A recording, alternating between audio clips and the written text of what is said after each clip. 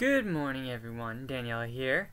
So it is October 18th, the day after my birthday. I would like to thank everyone here on YouTube, on Facebook, Instagram, Twitter, who wished me a happy birthday. Much appreciated. People asked me yesterday, and even this morning, what I did for my birthday. I worked yesterday.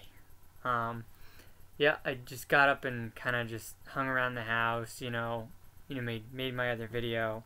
But yeah, I just kind of hung around the house and then went to work. I mean, as you get older, your birthdays become, I don't want to say less important, but it's just like, it's not like when you're a kid and you don't have responsibilities and stuff like that. So, could I have taken yesterday off and been like, I'm just going to chill for my birthday, Yeah, I could have, but this Friday I'm going out to margaritas with a bunch of friends to celebrate my birthday, so that'll be fun. It's on my day off, so it might be a little further out past my birthday at the end of the week, but there's nothing wrong with that. What I want to talk to you guys about today is that something that a user brought up to me or asked me a question, saying you make a lot of these videos and you talk about different things, and like said you talk a lot about love in a couple of them, and I said, yeah, I do, because love is important. I'm the kind of person that wears their heart on their sleeve kind of thing, heart tattoo, and it's like I've been single for quite a while. And, I know a lot of people who are transgender, like even in my support groups and friends who are transgender, people who I'm friends with on Facebook, here on YouTube, Instagram, Twitter, all that, that say, dating, and being transgender is hard. Dating in the real world, not being transgender is hard enough. But when you throw being transgender in the mix, it is kind of hard because, I could go up, people have asked me, like, do I like guys or girls? I've always liked girls, always will. I've never liked dudes. I'm sorry, guys. So if you like me and you think I'm gonna date you, I'm not trying to be mean or anything like that, but I've never been attracted to guys. Doesn't mean we can't be friends. I hate to put people in the friend zone like that kind of thing, but it's happened to me a number of times. So like, people ask, like, why was being transgender, being, not being open and not being able to come out and say I'm transgender, do you think that affected your past relationships? And I think a little bit it did, because like inside I was just so upset that I couldn't be the person I was. Now if I had come out years ago, like when I had a girlfriend or something, do I think that would kill the relationship? I think so. There are some people out there that will, stay with you, that will, accept you, and they should. If they love you, they should. Some people I know who have been with somebody and then they come out and they start transitioning, they'll separate for a little bit, see other people, and then they revisit and talk about things and maybe try again. Because like I've always said, it's not just a process for me or for you guys, it's a process for them as well. So, like, people ask me all the time, oh, have you dated since your last relationship? And I said no, because it's the truth, I haven't. And it sucks, because I see so many people out there who are happy with somebody, and I want that too. But, I want somebody to love me for me, People say, well, why don't you date somebody from your support group? And it's like, you hear the expression, don't mix business with pleasure. I kind of feel like that's just, similar in a way, if that makes sense, guys. Like, I've met some really nice people, whether it's at conferences, support groups, here online, who are transgender, and it's like, it's a lot, so if they're going through something and like I'm going through something, especially whether it's them, going from, male to female like me, or if it's just, a female in general, it's not going to be easy, so like I've had crushes on people, and like, I've gotten friend zoned, or oh, I'm with someone, or oh, I don't feel the same way about you, kind of thing. And, I used to get really kind of upset. But, like, it's like now, like, I kind of step back and look in the mirror and say, I like the way I am. You know, it's like somebody made a comment to me. This will make you guys laugh. But someone goes, well, what do you like about the human body the most? And I was like, well, on, female or male? And they're like, female, because that's, what you've always wanted to be and always who you are, And I was like, I can tell you this much right now. I like the boobs. I'm sorry, I look in the mirror every day and I see my breast development and I'm just like, damn, I look good, kind of thing. And somebody said the other day, they're like, their joke was, well, when you become a female, you don't need a girlfriend because you can look in the mirror and you can, admire yourself and whatever. And it's like, I get that they're trying to be funny and stuff like that, but, in my life, I've always wanted to get married and, spend life with someone. And, even though I've been single for so long, it's like, will that happen tomorrow? Probably not. Could it happen down the road? Yeah. But right now I'm just enjoying me because right now with what I go through, it's a lot. Not just being transgender. I got work, I got school, I got dealing with bulimia, which I've been really, really trying to, eat, like even if it's like just small, like crackers or salads or something like that, because I don't want to be unhealthy, and I don't want to have to be hospitalized or anything like that,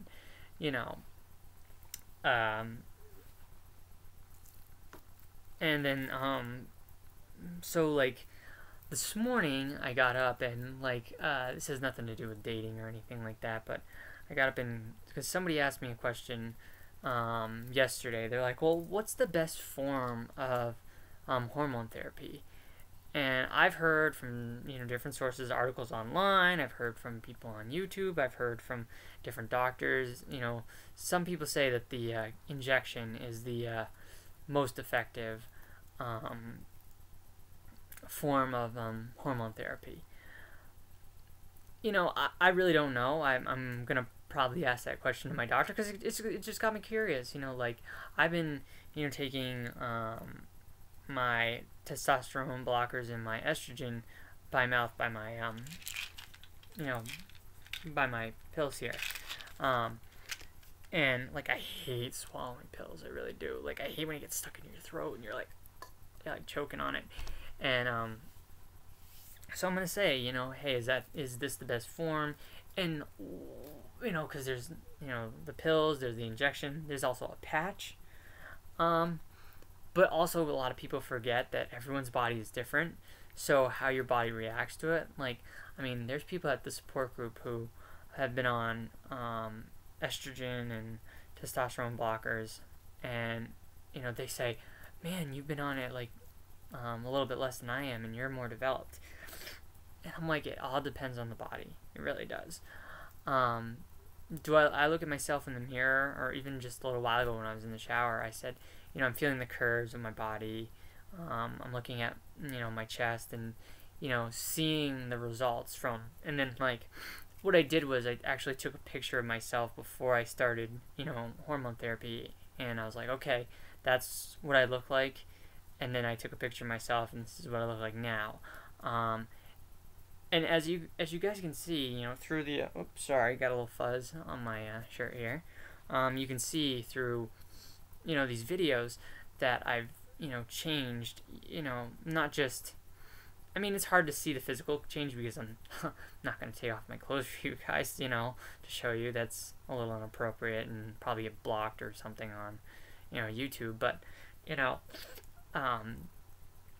again, I'm not like the typical girly girl, which I want to be, but like the nerdy side of myself. Like just sitting here, you guys can see my Star Wars posters in the background. You can see my wrestling action figures. You can see Pikachu over in the corner there.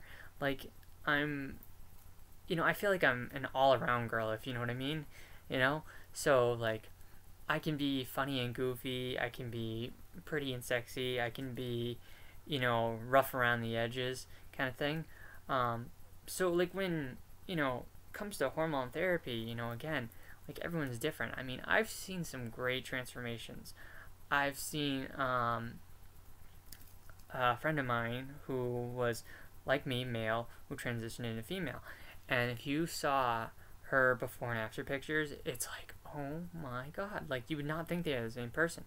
And that's what I like want to be like. I want to not be like look like the same person. I want to look back at like the first video that I made here on YouTube and be like, wow, I don't look like that at all anymore.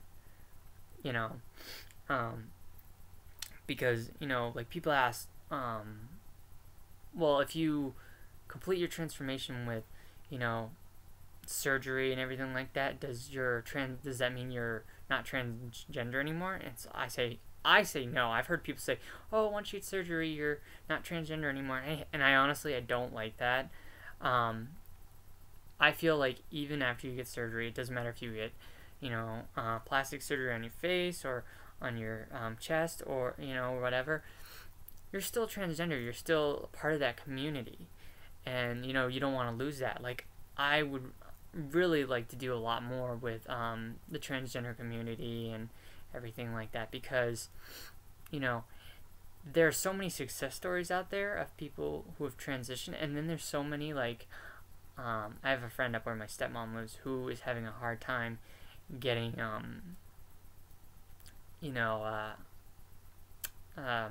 the hormone therapy, and it sucks because I really want to help her, and it's like she's just kind of stuck. And I hear so many stories of all the time, like where people are just like, oh yes, you don't have insurance, or you get assessed when you go to see a therapist who specializes in transgenders, and they'll fill out that assessment, and if they feel that you are not competent enough to make the decision to be from female to male, male to female, they'll deny you. They'll write a letter to your doctor and say, yeah, I don't feel like this person is competent enough to make that decision.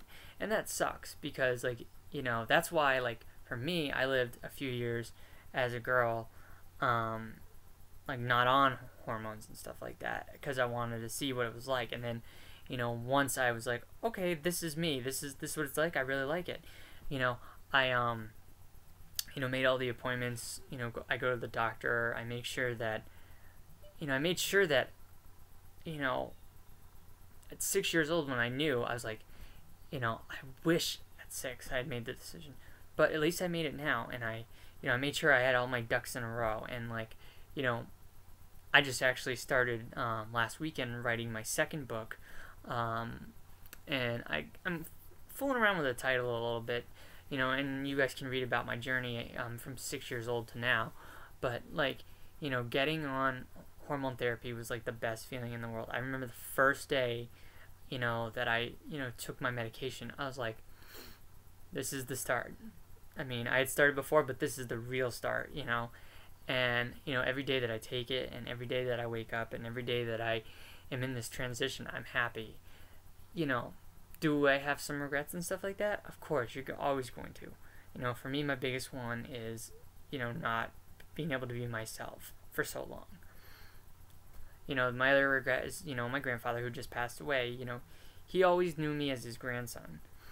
I knew myself as his granddaughter, and he'll never know that. I mean, I know now he's probably watching up from above, looking down on me and going, go for it, shoot for the moon, because you're going to do great things. So like I said, getting your ducks in a row to be able to start hormone therapy is very important.